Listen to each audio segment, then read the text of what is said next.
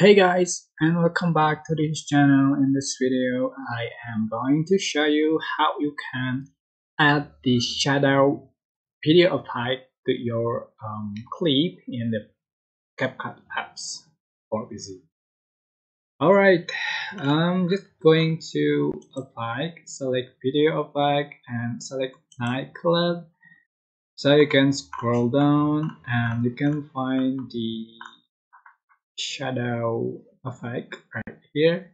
Just tap on add to track and just for the duration and the same length with the clips, and can see for result report. And you can blend with another effect. So I'm just going to select the camera shark effect. Just click on add to track and just for the duration and same length. So you can just for the ring, right, and the speed.